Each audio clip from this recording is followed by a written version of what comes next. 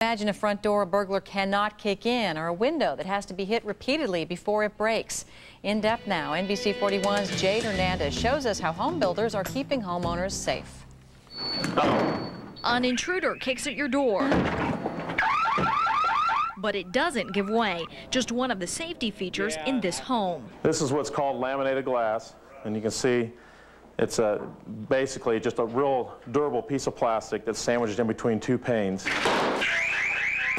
It takes a baseball bat repeatedly hitting this glass door for it to finally shatter. And just down the hall from these sliding doors. If this red light is on like it is right now, that means you left one of your garage doors open. The development of testing products and incorporating it into a home construction phase is probably something that is extremely new. This house goes on the market for $185,000. The safety feature package costs just a fraction of that at just under $1,500.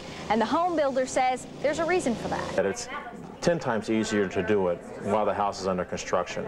These are products that are out there and they're available, just not very many people know about them yet. But they're home safety items Olverding bets any homeowner would install if they knew.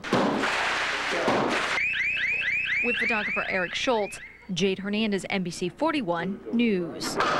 It's loud anyway. Overland Park requires home builders to install the Jamb Braces in new homes. Lenexa is considering doing the same thing.